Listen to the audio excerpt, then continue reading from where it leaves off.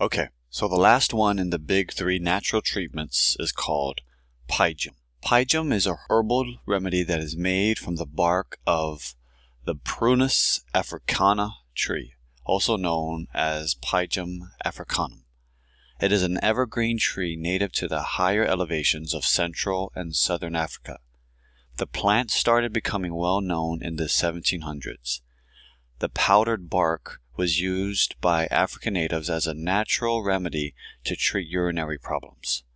Early European travelers learned from South African tribes how to soothe bladder discomfort and treat what was called old man's disease with the bark.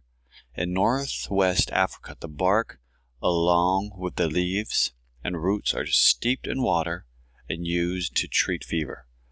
In the Mount Cameroon region, steeped bark is used as a tonic and to treat chest infections. African Pygeum works wonders in many significant ways within your body. This herbal medicine helps reduce inflammation and relieve congestion, and is especially effective at lowering levels of inflammatory compounds in your prostate gland.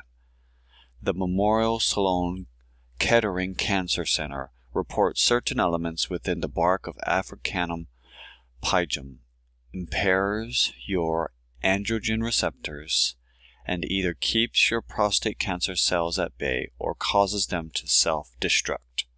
The anti-inflammatory effects of this herb are thought to be caused by certain phytosterols contained within.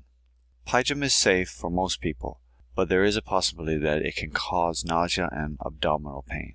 Okay, so there you have it. The big three in the natural treatments. There are other natural treatments out there, but these are the most common ones. There are different ways to go about using these natural treatments to effectively go about treating your hair loss, and I'll be going over them with you in the next videos. Again, I'll see you there.